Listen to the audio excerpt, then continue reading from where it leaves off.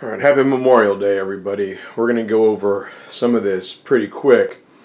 As the army in Europe breaks out of the hedgerows and begins their run across France, the Marines in the Pacific were experiencing something completely different on the islands of like Saipan, Guam, and Tinian, where the Japanese will quit with their all-out suicide bonsai charges, and they will begin to prepare fixed defenses. And as we go through these 4 islands in 1944, the Japanese soldiers and civilians, rather than be captured, some of them would even leap to their own deaths at a place called Marpy Point, and we pretty much have to kill every single one of them. So the death tolls are going to dramatically rise. And for the first time, as you can see here, the soldiers are going to have to experience Japanese fixed defenses built into the terrain and the geography of these Pacific islands, making them very difficult to spot. So this is, a shot in the 1940s, and a lot of these installations are still there to this very day. So after attacking in like Saipan and Guam, what was supposed to be an exercise that would take a couple of weeks takes months. And as you can see, of the 32,000 Japanese soldiers on the island, only 2,000 of them will be taken prisoner. Marines were literally rolling grenades down the cliffs into little holes, like caves they dug in, to blow them out, because they would not surrender. And here's some of the pictures. You can see the 2 Marines sitting right here watching people jump off the cliffs rather than be captured. So it's shortly after Saipan falls that we go into Guam. And here the opponent is going to be a guy named Takeshi Takashima. And once again, while the beach landings were easier, the Marines have got to fight their way through these carefully constructed beach obstacles, and the Japanese dug into the mountains here on the island of Guam. When it was all said and done, another 1,800 Americans are killed, while only 20 Japanese soldiers will remain alive to be captured, and most of them were wounded.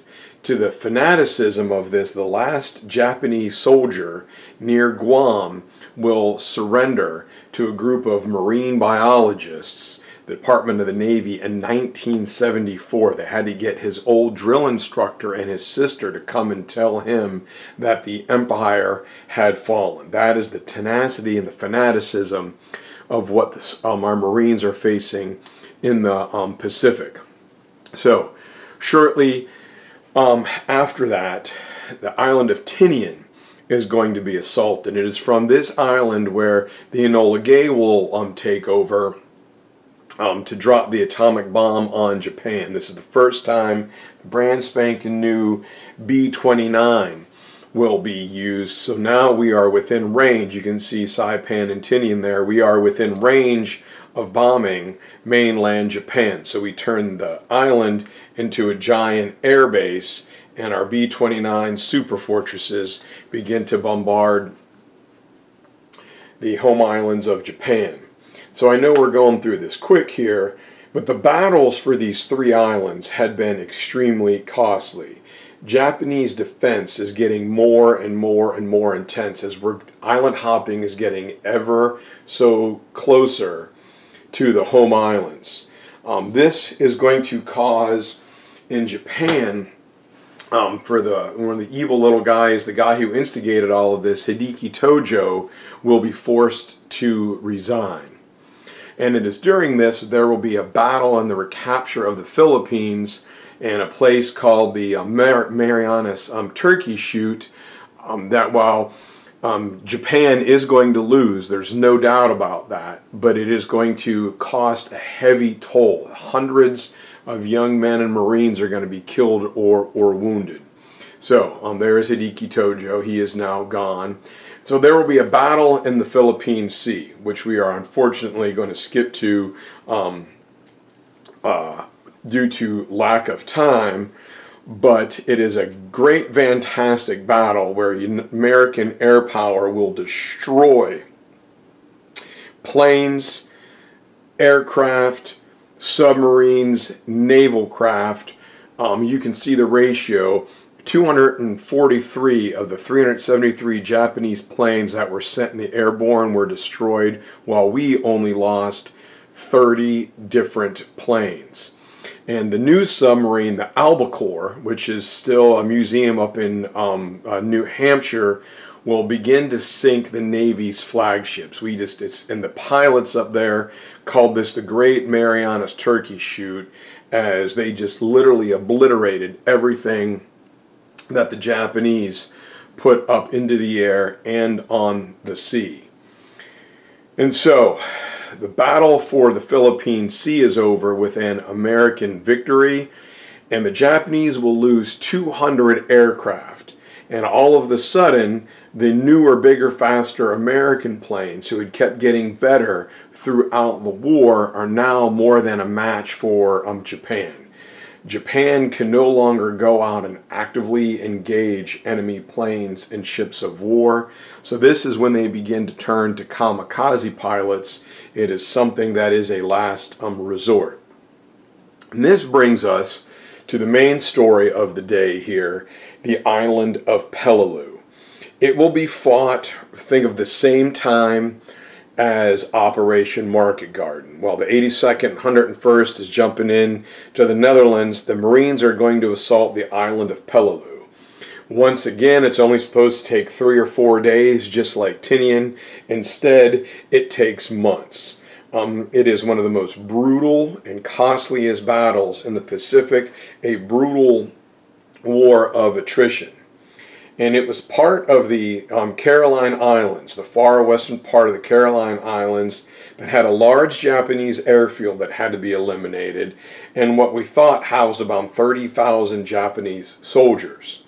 The island was said to be necessary by Douglas MacArthur as it lay on the flank of our assault to recapture the Philippine Islands. So in Douglas MacArthur's mind, it had to be taken. A lot of experts disagree, but we are never going to know. So there is the island of Peleliu, a very thin, long neck, and then a big, think of like a turkey leg or like a drumstick is what it looks like. And the 1st Marine Division are going to be sent in, 17,500 guys led by Major General William Rupertus. And because the Japanese naval power had been weakening, we had every indication that this thing is going to be taken very, very, very quickly. However, Japanese commander Nakagawa decided what we're going to do is we are going to let the Americans come ashore. We're going to suck them in. Kind of like von Rundstadt's idea defending the D-Day beaches. And then we're going to fall back to the middle of the island, the Umbergol Mountains, that are made of coral. And we're going to dig in there and we're going to tunnel in, through, and around and control the interior of the island. So we could pop out in front, behind, off to the side, and the Americans are going to have a difficult time finding us. There is Rupertus and Nakagawa getting ready to engage in one of the nastiest fights in all of World War II. Each cave is going to have a steel submarine door with 3 entrances. So if American soldiers came, you ducked behind your steel door and you locked it and you waited it out.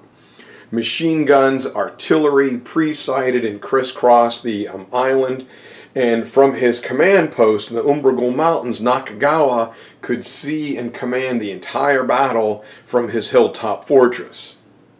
And the coral will form a giant funnel to which the American soldiers later figured out and discovered 500 caves. They had food, they had ammunition, they had medical supplies. They were built to stay there. They knew they weren't getting help. They were going to win or they were all going to die. Well, after a 3-day aerial and naval bombardment, the 1st Marines land. And the Japanese, down in their caves, suffered very little from this bombardment. And as soon as the Marines started hitting the shore out popped the machine guns, the Naboo machine gun, and the Marines were just cut down as they were getting out of their landing craft. It was a shocking experience for some of the new Marines. By the end of the first day, barely off the beach, the Marines had suffered 1,100 casualties. And part of the problem on Peleliu is it was so hot, just a coral, rocky face. If you've been to the American Southwest, the temperature was, while it's freezing for the Army and Market Garden, out in Peleliu it was 113 to 115 degrees every day. Making this worse, all the freshwater wells were poisoned by the Japanese, so our Marines had no fresh water for a large part of this battle. The water they did get, the Navy filled all old kerosene and gas and oil drums and shipped them ashore, but oftentimes they didn't wash them out. So the water that our Marines drank was laced with either gasoline, kerosene, and sometimes like a motor oil. So by the end of the first week, by September 19th, the Marines were depending upon Navy bombers to blast the Japanese out of these dugout huts while they advanced forward. On September 18th, they have to do something that is going to be part of your exam, where they are going to have to cross a Japanese airfield. From beginning to end, it was about 800 yards, almost the exact same distance the soldiers had to experience as they got out of the landing craft on D-Day. And here, as the Marines run across this wide open airfield, they taste the intricate fury that Nakagawa and his men laid out for defense. And you can see, going into the mountains, here is a machine gun nest. There's another one back in here. You can see all the bombardment done by the aerial aircraft. Well, it didn't really do anything. And you got, you're fighting across a wide open airfield with no trees, finding guys hidden up in this mountain. It was virtually impossible. Well, the Marines are going to capture the airfield, and they began to celebrate. Only then did they find out they had to go into the Death Star. They had to go into the mountain fortress of the Umbergull Mountains and root out the Japanese buried in there. The quick story, I'll tell you more about it in class. Captain George Hunt goes up to the top. There was a little plateau above the airfield where they were afraid artillery would be able to blast, holes in the runway or planes. George Hunt goes up with 170 men. He and his men will get trapped up there for the next 3 weeks. By the time he is done, the Japanese coming from under the ground, from out of the mountains, he will be down to 18 men when he is finally rescued after the battle. Great story. I'll tell you about it in class. And as they punch forward, the Marines are going to land at a place called Bloody Nose Ridge, where they are going to fight the final approach to get into the mountains. Japanese snipers came out of everywhere, and English-speaking Japanese soldiers would infiltrate at night, kill the attackers with knives and swords. And Nakagawa told his men to remain hidden. You fire only when you can inflict maximum damage. Do not expose yourself needlessly. Only when you can kill 10, 15, or 20 Marines should you reveal your position. And it was just a meat grinder with nowhere to run, nowhere to hide, slogging it out, going up this mountain chain. So you're going to ask me, if you watch this, to tell you the stories of Captain Everett Pope and Private Tommy Adkins, a hero of Peleliu. While those two were winning the Congressional Medal of Honor, Sledge and Leckie are going to be fighting up the mountain chain. And Sledge will hear Japanese down in a bunker that was marked cleared, and he said, no, there are Japanese down in there. Well, nobody believed him until he jumps down in there, and they're screaming and yelling and crashing and banging. And when Sledge comes out, he has killed 8 other Japanese soldiers, finding their little, spider holes and hidden trap doors. So he earns the nickname Sledgehammer at that point, as they just keep going forward. The Marines were not only fighting the psychological warfare of not being able to see their enemy, but the heat and the dehydration was taking its toll. There was no relief. They began to get what is called the 1,000-yard stare, where you're looking straight ahead and your body is moving almost robotically. Some of the mind went into like a mild form of shock just to suppress the horrors they were going through. And at night, getting ready to make a final assault, the Marines had to dig in foxholes to defend against Japanese artillery, and they were in this valley, and all of a sudden the hard rocky ground, they said, gave way to something that was really soft and mushy. And as they started digging and they jumped down into their foxholes, literally millions of maggots broke through the surface of the ground. The Marines had found a Japanese burial pit where they had buried their own soldiers and civilians and threw a layer of dirt on them in this valley. And those are the foxholes the guys had to stay in, with maggots crawling all over them as the Japanese began a counterattack. So the 1st Marines will lose 60%. The 5th and 7th Marines, who were brought in to help out, will lose 50%, causing the general, Roy Geiger, to do something no Marine ever wants to do, and that's call the United States Army for support. That's just how bad it was. You can see this Jeep being converted, a guy holding, a plasma with 2 tubes trying to keep multiple men alive, another medevac Jeep right behind him. This was Peleliu. You can see the Marines here. They kind of look like rocks. The forest is blowing apart. There's smoke everywhere. They're sitting here like they're in like a desert. You can look at this guy's face. The guy's smoking the cigarette. He's just staring off. It's miserable. There's nowhere to run. There's nowhere to hide. The terrain can't help you. And this is a schematic of just one mountain. The 1, 2, 3, 4, 5, 6, 7, 8, 9, 10, 11, 12, 13, 14, 15, 16, 17, 18, 19, 20. 20 rooms in all of these tunnels that had food and medicine and ammunition and trap doors. This is just in one section, one level of the northern ridge of the Umbergal Mountains. And the whole island was laced with like a little ant colony underneath. So it's into things like this, as you see this American Marine that has to go in. We got to find the the Japanese soldiers and blow them out of there. We could not advance until we were sure there was absolutely nobody behind us. Here you have this nice artillery piece and a machine gun camouflaged beautifully. And this is where Sledge will earn his nickname Sledgehammer, as when there was a difficult nest, they would send us the hammer, and Sledge would go in. A couple hours later, come back out all dirty and bloody and nasty, and he had rooted the Japanese out of there. By the end of October, the Marines were so badly shot up, the Army has to replace them. And the Army will experience the same battleground for another month to just a little bit after Thanksgiving. Each cave, they had to throw in grenades, rockets, machine guns, and then flamethrowers, as the Japanese would not surrender. 98% of the Japanese soldiers on Peleliu died. 200 of them will survive, and that's only because most of them were wounded.